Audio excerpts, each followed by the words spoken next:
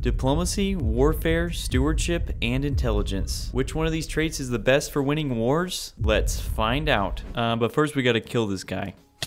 So in this video we have 4 different nations. We have the diplomats, the geniuses, the stewards, and the warriors. So for the diplomats, we gave them all 100 diplomacy, and that has 100% birth rate, so that will pass down to pretty much all generations until the end of time. Yeah, I'll definitely be interested to see how that all works. I don't know if we've really played around with diplomacy very much. And then for the geniuses, we gave them all obviously 100 intelligence, which will also pass down. We also have the stewards with 100 stewardship, and we have the warriors with 100 warfare. So we're just gonna go ahead and hit play, and we'll see what happens. So they're starting to develop a little bit. I think I'm gonna start this off with going 5 times speed just to get them going a little bit quicker. I haven't really played around with these traits very much. I'm assuming stewardship means they're just gonna manage their resources a lot better, which will be cool. Warriors will probably build the biggest army, obviously, and then diplomats, we're just gonna try and ally with everyone, which I think they're the most interesting one, because they don't really have any benefits besides just what people they ally with. Oh, and look at them go. They're already starting to ally with someone. Who are they? Oh, they're trying to ally with the warriors. Okay, that is actually really smart. I think the diplomats could potentially win. It just depends on who they ally with and when. Yeah, they're definitely the most risky one, but who knows? Okay, looks like everyone is expanding. Well, diplomats are actually in the lead as far as population goes. They have about 13. Geniuses have 10. Warriors have 12. Stewards have 12. Oh yeah, you can see the geniuses already have houses. I think that guy was just mining silver too. We should check to see the technology they're at now. Yeah, so Wuvo Pab, they're already up to a level 11, which is really crazy. So they have bows and swords. No new materials, but the bows are definitely going to come in handy. And they also have house tier 3. So they might actually end up being the nation with the most population. No, are the stewards trying to make, who are they trying to make peace with? Or ally with? Joining alliance. Okay, bond of people. I think that's got to be the alliance between the diplomats and the warriors. Okay, yeah, you can definitely see the stewards kind of advantage here, because they have the most population and they're the first ones to build a new colony. So yeah, I guess they're just managing the resources super well, which is cool that actually does make such a big difference. And I think they have an army already. I don't know if it's an army. I think it's just their king picked up a stick. Oh no, it is an army. Okay, Ipe is their first soldier, so that is really cool. Yeah, stewards are doing really well. Geniuses, I would think, would have a lot more population than they do, because they have like the least amount of population out of everyone. And I would think with how good their housing is, they would make more babies, but I guess not. I don't know what they're doing. What are the diplomats doing? Are they? They're trying to get out of the alliance. That's really interesting. Okay, we just entered a new age. Yeah, we're in the age of tiers. Yeah, okay, so diplomats just ended their alliance with warriors and stewards, and I think they're trying to get into an alliance with the geniuses here. Yeah, geniuses and diplomats are trying to get into alliance. And their alliance is called Turtle Power. Oh, look at the geniuses army though. They got some pretty good weapons, or at least they have a lot of bows I'm seeing, which is good. I guess they're still using wood. So they're Wuvobab. They do have silver. I guess they just haven't mined very much. And yeah, they got some really good technology. They got army training 2, hammers, swords, and it looks like they start at level 2.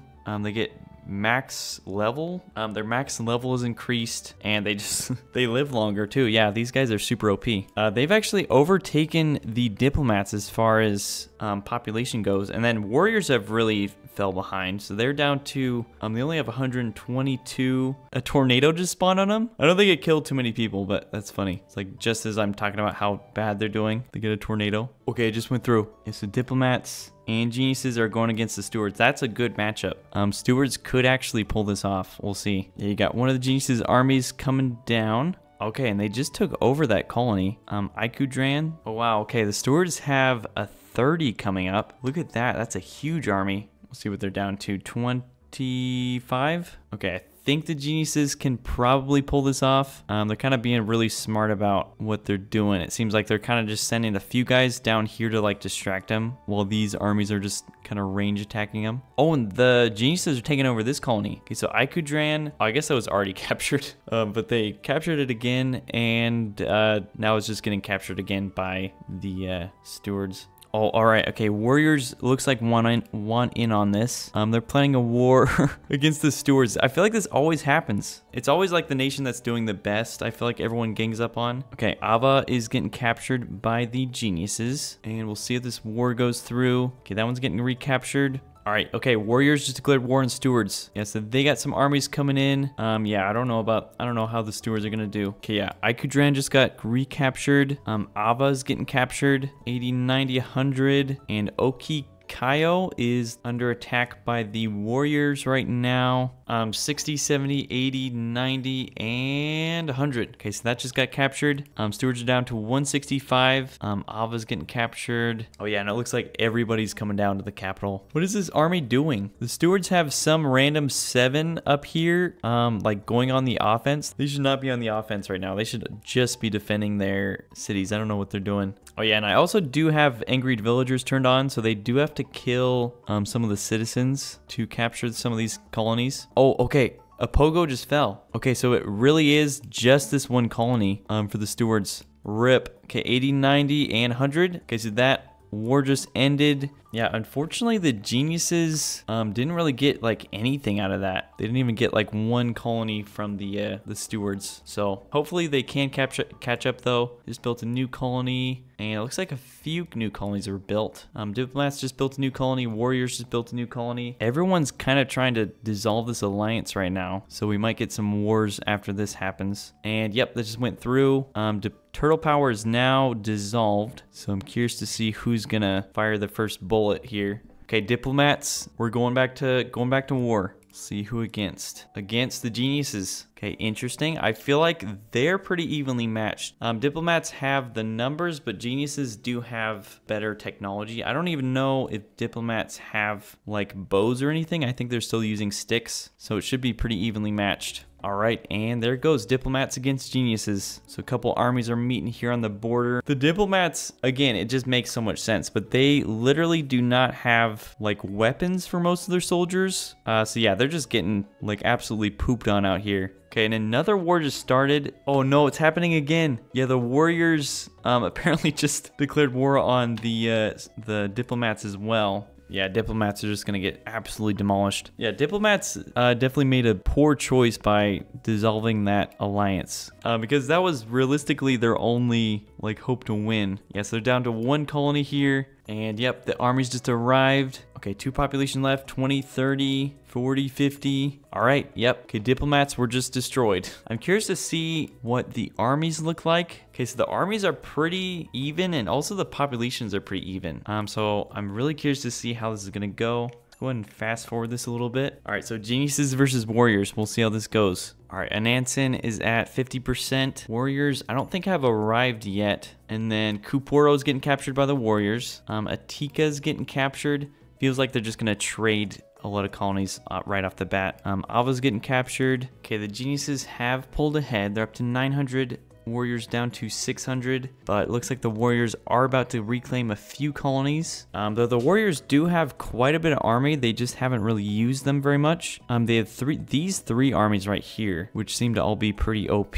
Oh yeah, this has just been like a ton of trading. Jesus keep like claiming colonies, and then warriors just take them right back. It is getting easier and easier though, I think, because these middle colonies are all just getting worn down. So they're just like super easy to take now. I mean, this one right here just has 1 population, and then this one over here just got destroyed. Oh, okay, that one just got destroyed too. And I bet this one is gonna go as well. I wonder if we can find the one guy. I think it's this kid down here. Okay, I think he's safe. All right, let's take a look at the armies. I think the geniuses are definitely starting to pull ahead at this point. Yeah, okay, geniuses have almost 300 army. Warriors have like 80. So warriors have like 550, and geniuses almost double their population with almost 1100. Oh yeah, okay, geniuses have a 60 coming down. I wonder, do they have any better weapons yet? I think I'm seeing some steel in here. They have a few steel weapons. Ivan the Pike. This man named his own pike. But I think what happened was this war just went on too long.